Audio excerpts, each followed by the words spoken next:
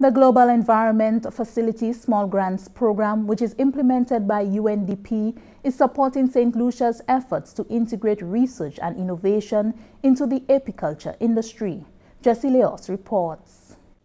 Since 2012, GEF SGP UNDP St. Lucia has funded 13 apiculture projects totaling EC $1.6 million.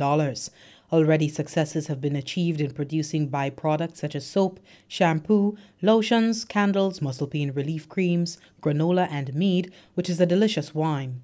This investment has already contributed to a 15% increase in honey production, trained over 200 beekeepers, and increased their income by 40 to 60%.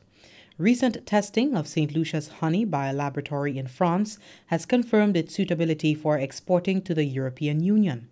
Driven by a vision which focuses on research and innovation, GEF SGP UNDP, the Government of St. Lucia, the Ayanola Apiculture Collective and other NGOs will establish the Apiculture Research and Learning Institute, ARLI, as a center of excellence for research, innovation and learning in St. Lucia and the Eastern Caribbean. What is the mission of ALI? To contribute to a sustainable climate-smart environment for pollinators.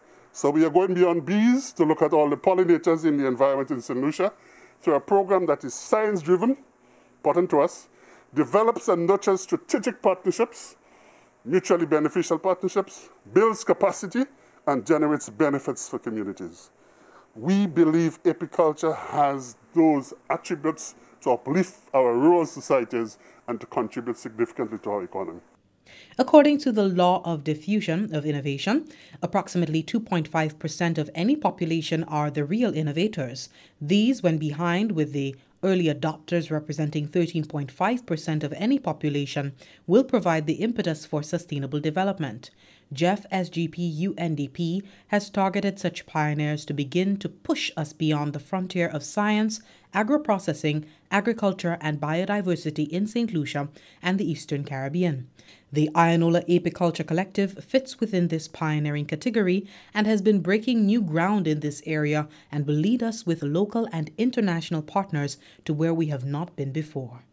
We're a collection of young and old beekeepers together, working to try to elevate the industry and embrace not just the craft of beekeeping, but also embrace the science of beekeeping. The science is the most critical, important thing that we have left behind. And what we've focused on in our organization is to focus on the science, to try to understand what's happening with our bees, where they are failing and where they are not failing, and how we can improve the ecosystem around and the analysis of the diseases possibly that the bees are carrying. During a recent site visit to the IAC Apiculture Training Center in Castries, a delegation from the Embassy of Taiwan, led by Ambassador His Excellency Peter Chen, was introduced to the vision and mission of the Apiculture Research and Learning Institute, toured the apiary at VG, and participated in an interactive session of candle making using beeswax. Taiwan provides a broad spectrum of assistance to Saint Lucia, including agriculture, education, technology, business, health, etc. And we committed to work with Saint Lucia government to achieve UN Sustainable Development Goals and also enhance resilience to climate change. And we look forward to working with all stakeholders and partners to benefit all solutions in the region. So I truly believe when we work together, we will shape a better future. In the long run, the Apiculture Research and Learning Institute is expected to serve as a multi-purpose field research center that will focus on growth and optimization of the apiculture industry, mangrove, avifauna, and coral species restoration, and the establishment of a vibrant, diverse, and authentic apitourism experience in St. Lucia and the Eastern Caribbean. To achieve these objectives, ARLI will create strong, mutually beneficial, and enduring partnerships with St. Kitts and Nevis, Dominica, Grenada, St. Vincent and the Grenadines, Trinidad and Tobago, and Samoa, as well as with local, regional, and international universities and research centers.